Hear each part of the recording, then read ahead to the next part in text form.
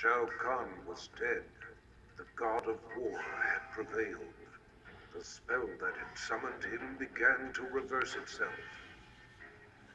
As he slowly faded from this place and time, Kratos was approached by Raiden and Fujin.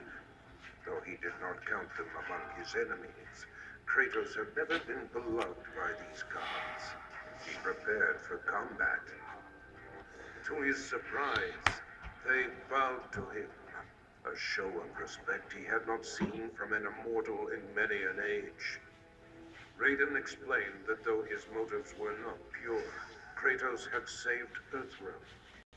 He was owed a debt of gratitude. As he returned to his own world, Kratos nodded silently. Their change of heart would perhaps prove useful one day. A debt of gratitude is often dearly paid.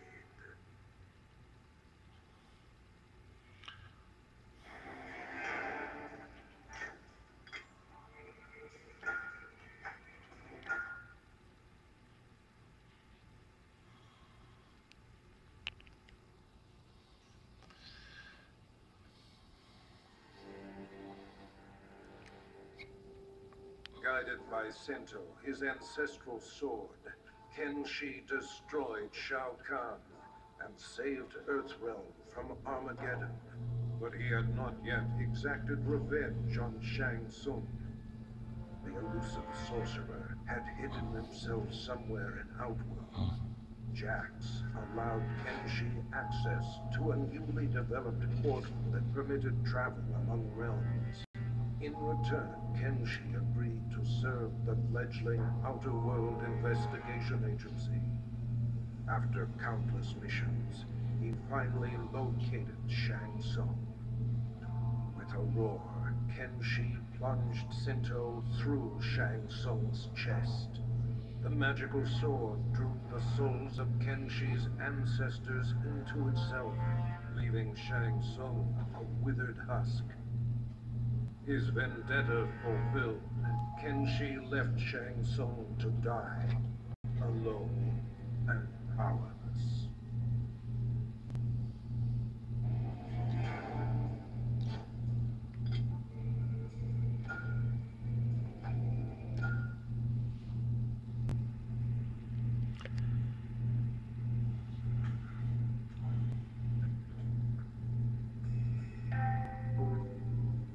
Shao Kahn had used rain to crush the Edenian resistance, but had not granted him an army.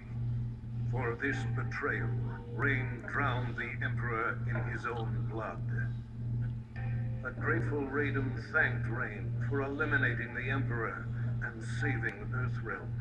His heroics were befitting of a son of Argus. Rain's lost heritage was a revelation to him. That he was a direct descendant of an Edenian god proved his superiority. Power was his by right. His divinity confirmed, Rain's path was clear. He would use Shao Kahn's army to rule not just Outworld, but all the realms. To Raiden's surprise and horror, Rain's first target is Earthrealm.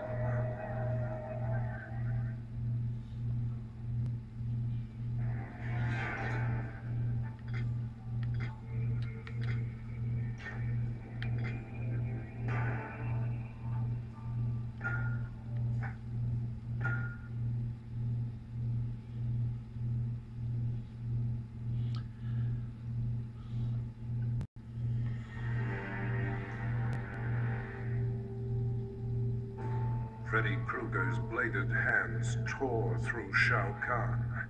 The demonically enhanced weapons had been more than a match for the Emperor's dark magic.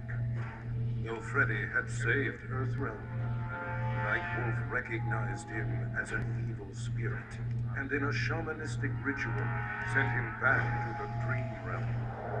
But that decision proved ruinous.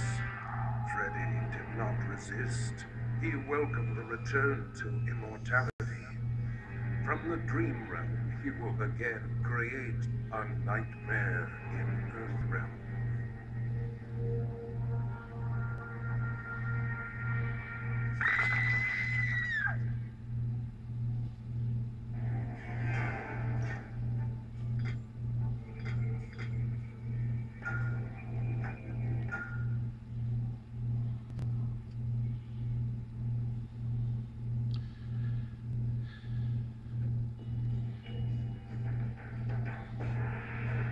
Controlled by Quan Chi's sorcery, Scarlet attacked and destroyed Shao Kahn.